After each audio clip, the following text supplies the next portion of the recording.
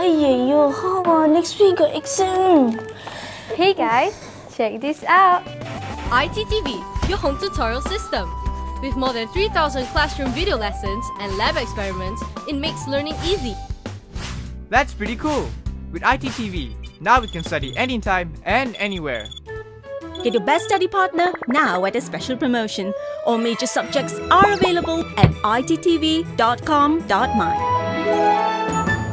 The battle for one of the biggest parliamentary constituencies in the country, Seremban, will see a five-cornered fight in GE13, with heavyweights from DAP and MCA. The seat with over 100,000 voters is not only tricky due to its size, but also its demography. The electorate in the mixed seat comprises 44% Malay voters and 41% Chinese voters, with Indian voters making up 14%. The leading contenders for the seat are DAP Negeri Sembilan Chief Anthony Loke and MCA Negeri Sembilan Chief Yeow Chai Thiam, which could make this a repeat of 2008 when both men contested the Rasa parliamentary seat, with Loke beating Yeow with a majority of over 13,000. Considering the demography of the seat, how will the candidates fare? Kini TV spoke to the frontrunners to find out. Malay community receive Barisan Nasional very well, and the Indian communities also the support from them improved tremendously, and we are very happy and very proud of the Malay community and Indian community.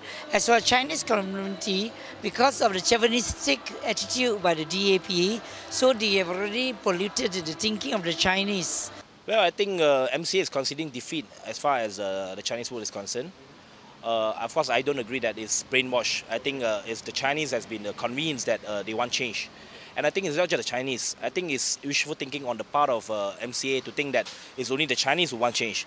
I think across the board, all Malaysians want change, including Malay and Indian community. With Chinese voters making up almost half of the electorate in Seremban, could this spell disaster for MCA, with them admitting the lack of support from the community? Yeow thinks not. I must be very proud to say, even though we don't have a lot of improvement, because of bombarding attitudes of the DAP, giving the false information, false hope to the Chinese, within these 3 years, we managed to improve between 5 to 10%. But because recently of the massive visit by the TPM, by the PM, so and plus all the good things or the good works that have been done by the Barisan Nasional, I think Chinese should be able to achieve 30 to 35% in Negeri Sembilan. There are some areas might be a bit more. But MCA's Yeow says he knows how to win back the Chinese vote. How do you plan to win over the Chinese vote? Because you say that they've been... Chinese must be moved, must be touched by my charitable work and my sincerity. I'm honest in my work. I'm sincere in my work. I want to give them convenience. I want to give them hope. With my effective services, I want to give them happiness. So now during the campaign period, do you see that happening? Do you see them opening up to you? I can see, I can feel it. But as I said, Malay improve a lot, Indian improve a lot, Chinese still have a little bit of time, because Chinese tend to be bombarded with all sorts of false hope and criticism, chauvinistic criticism and chauvinistic ideas by the DAPs.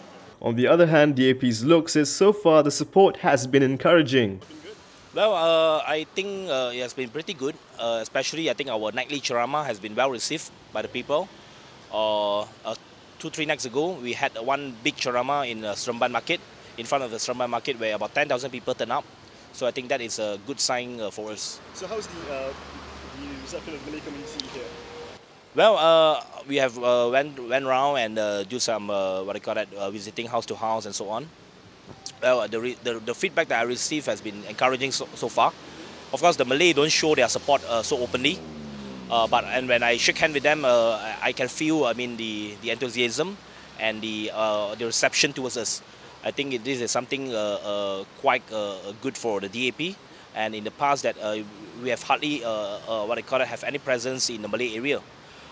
In the past, where we even want to go into the Malay areas, we have difficulties. But right now, we have no difficulties at all, because we are going in together with PAS and PKR. And as far as the Malay community, the Malay win and Malay swing is concerned, I think it's yet to be seen. We hope that on Tuesday, where Anwar Ibrahim will be coming to Seremban, the ceramah will be a good sign, will be a good indicator as of how far the Malay votes will go. Incumbent Seremban MP John Fernandez, who has quit DAP, will be contesting as an independent in GE13 for the seat he won in 2008 with a majority of 3,948. But Loke and Yeow believe he will play a minor part this time around. And John Fernandez will be contesting as an independent now. Do you think that would affect DAP's chances? No. Why not? Well, I think he's just irrelevant. Okay, so Yeah. I do not want to win because John affect DAP. I want to win on my own credibility, my capability, my sincerity, my faithfulness to the people, and my honesty, and plus my good service with my good heart. There is hati yang mulia, murni dan suci. The other candidates are Abdul Halim Abdullah from Berjasa and independent Bujang bin Abu. But ultimately, this five-cornered fight for Seremban looks set to be between the might of Barisan Nasional and the wit of DAP. Prasad Michael, Kini TV.